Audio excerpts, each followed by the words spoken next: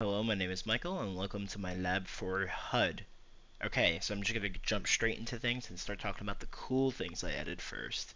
Um, so I basically redid a lot of the base movement mechanics in the game, and then also had to kind of rethink how I was handling event handles and stuff like that.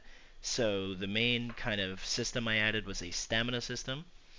So that comes with a stamina drain, a stamina regenerate, all that good stuff. And then just this is going to be used for determining whether or not you could start regenerating stamina.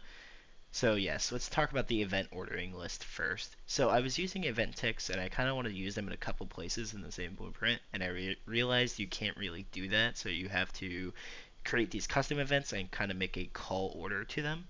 So I was using that event tick for my object pickup loop that I have at the bottom over here.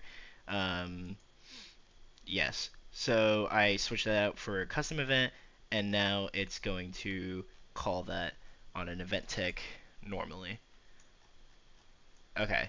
And then stamina events and regenerate stamina. Stamina events, of course, is also checking to see if you're running, dashing, and jumping. A little bit of a spoiler for what I'm about to get into.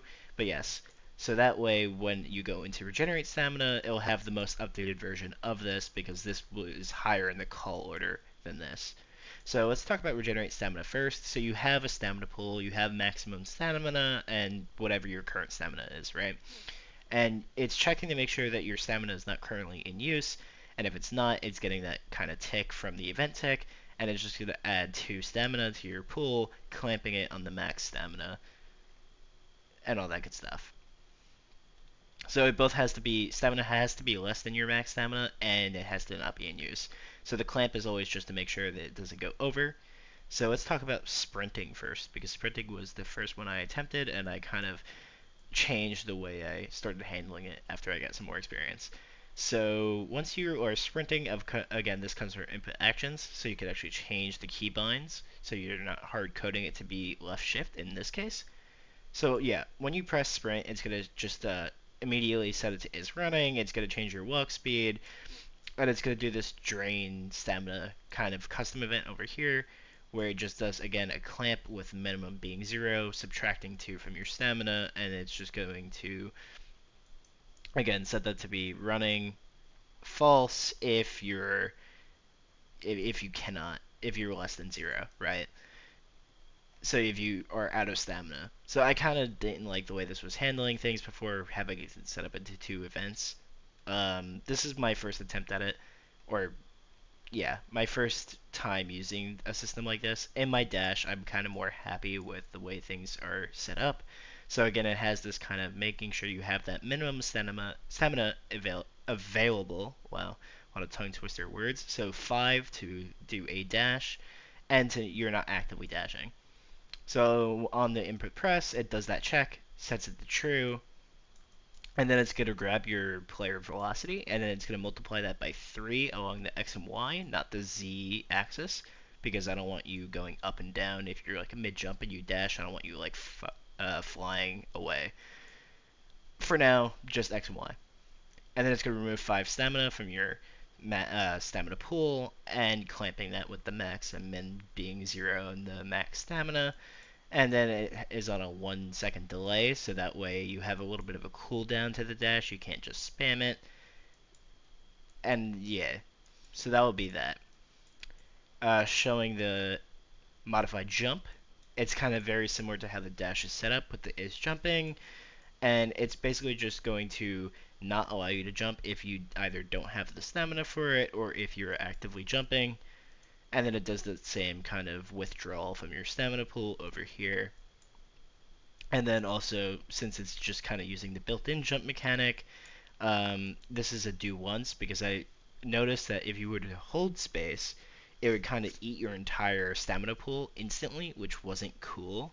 So I set it to a do once thing, and it resets when your character is the stop jumping is like being called through the completed action. It's just gonna reset the do once thing. So that way you don't have to worry about wasting your entire stamina pool by accidentally holding down space. Okay, that sums it up for the third person player character blueprint. Just retouching the moving platform from last time with the interactions is I also had to make a change to the event list because I wanted to use an event tick in two places, and notice I obviously can't do that. So this is why I'm using an event list.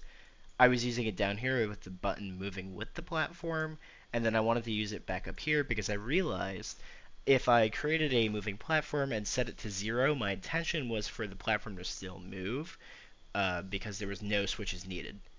But that wasn't the case because it actually was only doing that check on an activation or a deactivation of a switch. So I kind of just have some additional move check from the event tick every zero point 0.2 seconds. I may lower that. I don't, it's not affecting my game uh, poorly right now, but I'm trying not to use event ticks in places because I don't want to kind of, I don't know, I just don't think that's good practice. And then the main menu, that's kind of pretty standard from lecture, all that good stuff. So I'm going to get that started so I can start demoing. So I know part of the homework was to actually demo that I could make a health bar, but I opted for stamina just because I felt like it kind of fit my game a little bit better. But it's using the exact same kind of system that Paul went over in lecture, so I'm hoping that's okay. But yes, as you can see, I'm using the kind of bridge as to show like how fast I'm moving because the poles kind of make it easy to tell how quick we are going. Holding down shift, I start to go faster and it's eating my stamina. I press Q, it does like a little leap forward. It can do side by side. This is a little easier to see in the first person view. I could dash backwards. I could dash to the side. It's very cool. And then jumping also does eat stamina. Okay, so this is my second take of this, so let's see if I can get this in the first try. So I kind of set up a little bit of a jumping puzzle just to kind of demo all the movement mechanics and the stamina usage and all that cool stuff. So I'm hoping I actually kind of get through that this time. Okay, nope, not gonna happen today. So I hope you enjoyed the video. I hope you enjoyed the stamina system. I would love to show, I'll show what I kind of set up just for the sake of things existing.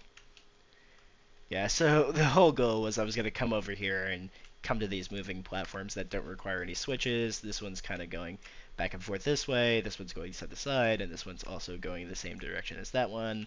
And the goal was to kind of jump from here to that one, jump from this one to this one, this one to this one, and get back over to the open land. But my parkour skills are not doing me well today, so I will call it there. Thank you for watching. See you next time.